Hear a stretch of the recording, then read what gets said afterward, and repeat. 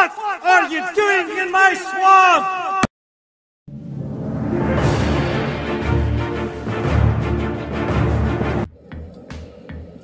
Hello everybody, this is Overborn. I'm going to be doing my review for the 2003 movie X2. So, in this movie,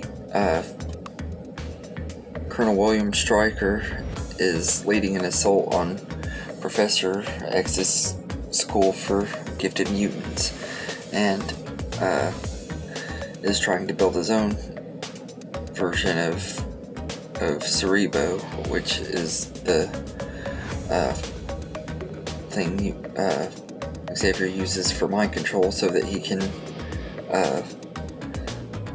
destroy all mutants and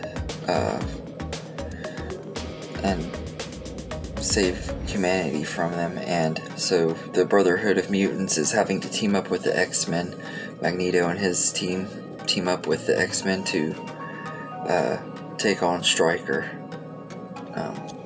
and stop him from destroying all of mutant kind.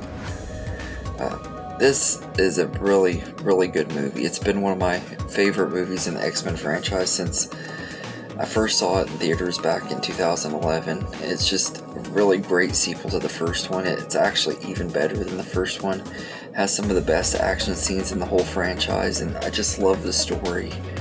And I remember going to see this movie in the theater. I was not sure what to expect. I was like, what if this movie ends up sucking and stuff because of how good the first one was? And it just totally blew my mind.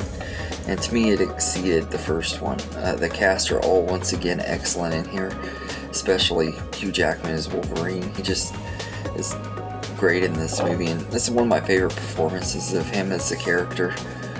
I just love him in here, and that scene when he goes berserker in the mansion and stuff, when Stryker's goons are kidnapping the kids and stuff, and he goes all berserker and stuff. It's just absolutely awesome.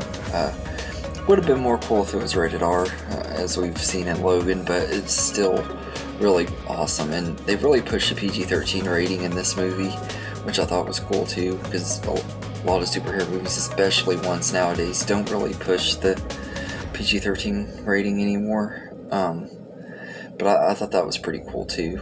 And all of the cast that came back, like I said, are really good. Patrick Stewart is once again excellent as Xavier, and Ian McKellen is once again excellent as Magneto. He steals the show every time he's on screen. But all of them are great in here, and you got some new ones in here. Alan Cumming as Nightcrawler, really great villain, and he did a really great job playing him. He was kind of a fan favorite, even though he doesn't do a whole lot in here. He still has a really good screen presence, and he's really great in here. He's pretty well written and stuff, and he has that awesome scene at in the opening of the movie when he's in the White House. That's just a really great scene. And then you got Brian Cox as Colonel Stryker, and I think he does a pretty good job playing the character. I'm not sure that I'd say he's the best version we've seen, because we see a couple other versions throughout the franchise, but he is good. I think I like Jack Houston a little bit more, but he's good as Colonel Stryker. And once again, the makeup effects on all the characters look really good, especially on Nightcrawler and Mystique. They both look awesome in here. And it has, the CGI is a lot better in this movie than it was in the first one. It hasn't aged near as badly. There's a few little scenes, like a scene when the Pyro is using the fire and stuff at the house and stuff when they're attacked. That CGI on the fire has dated, but aside from that, it looks really good. And it has an awesome score from John Ottman. He just did a really great job with the music in the movie, and it has some pretty good emotional moments too at the end of it when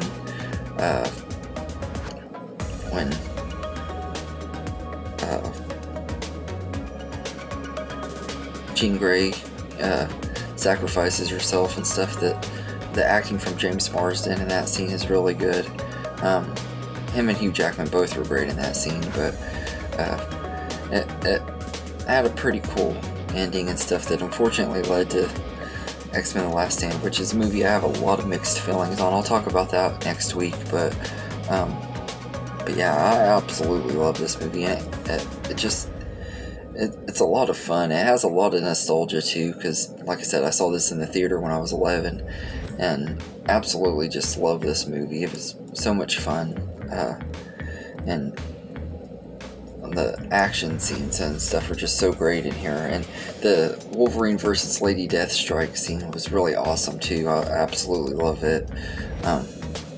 And it's also a lot more brutal than I remember too. It also kind of pushes the PG-13 rating a little bit, which is kind of cool.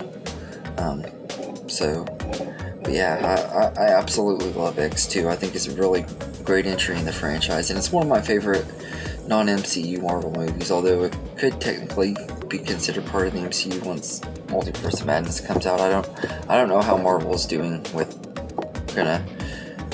do with all these older properties, if they're gonna say they're considered canon in the MCU or are they not. I have no idea, but this one is definitely a great one, and it's one of my favorite superhero movies in general and everything. I just absolutely love this one, so I say I'd give X2 a 10 out of 10. There's not really anything about it that I can complain about.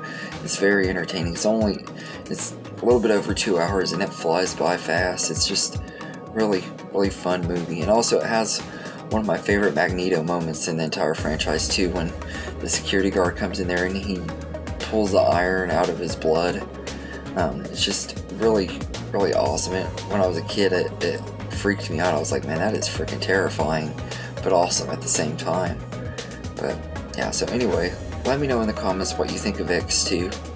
Is it one of your favorite X-Men movies? Is it one of your least favorites? Let me know in the comments, and hope you enjoyed this video, and have a good day, everybody.